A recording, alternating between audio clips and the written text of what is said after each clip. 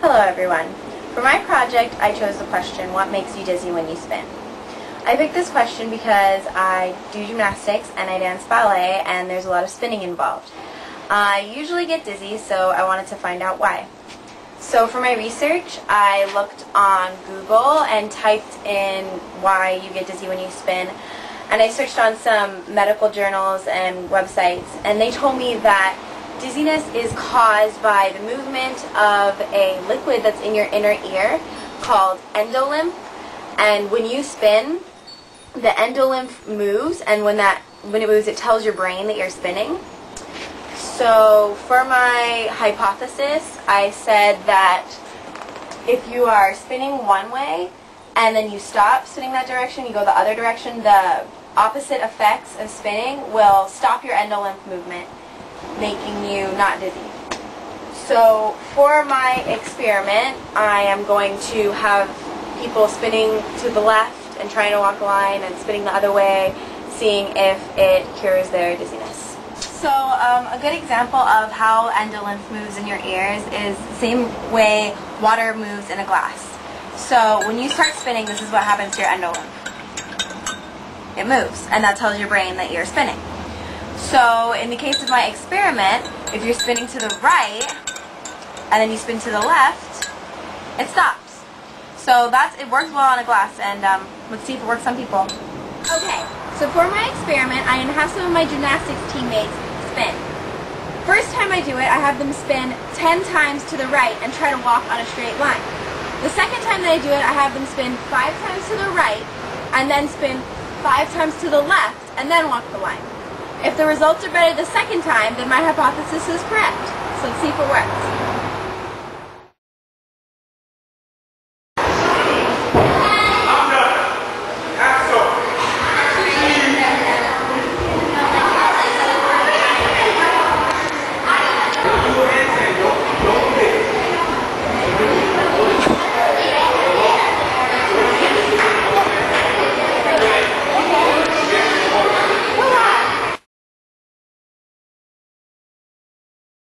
So, Phoebe, what happened when you tried to spin all one way? What happened when you tried to walk the line? I was really dizzy and I couldn't see straight and I couldn't walk on the line. What about when you spun the opposite way? How did you feel? I felt stable when I walked the line. I could actually see straight and stuff. So would you say that spinning the opposite way cures your dizziness? Definitely.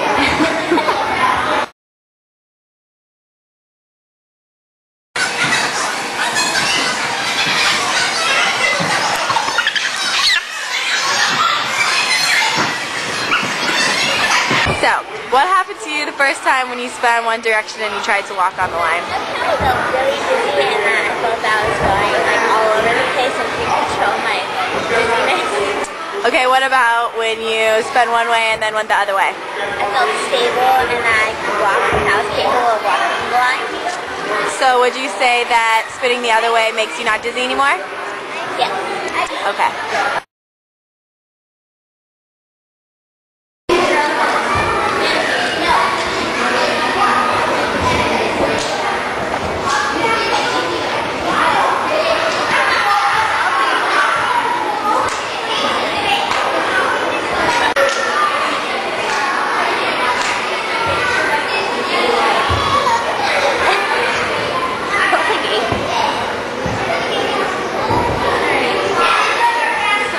Did it feel like when you spun all one way and tried to walk? The first time, it was making me really dizzy and it felt like it was really fast and I couldn't walk the line straight. Okay, what about when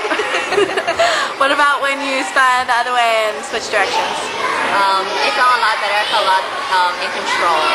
And so would you say that spinning the other way makes you not dizzy anymore? Okay.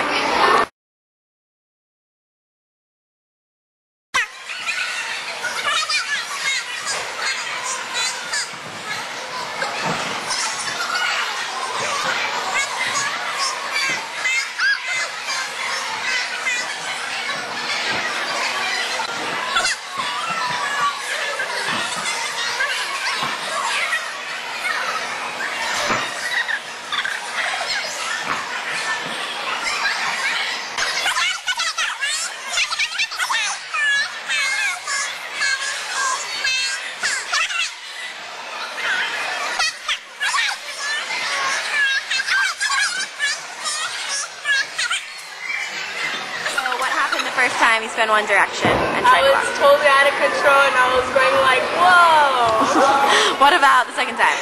I was controlled and stayed on the line. So do you think that it worked? Yep. How did you feel after you spun around the first time? I couldn't see where I was going, and I was really dizzy. Couldn't walk on the line. What about the second time? I knew exactly where I was after I opened my eyes, and I could walk straight on the line. So do you think that it cures your dizziness? Yes, I would do that every time. What happened the first time when you spun around and the first time you spun around really fast? What? And could you walk on the line straight? Okay, what about the second time when you spun around one way and then switched? How'd you feel? Not really dizzy. Could you walk on the line?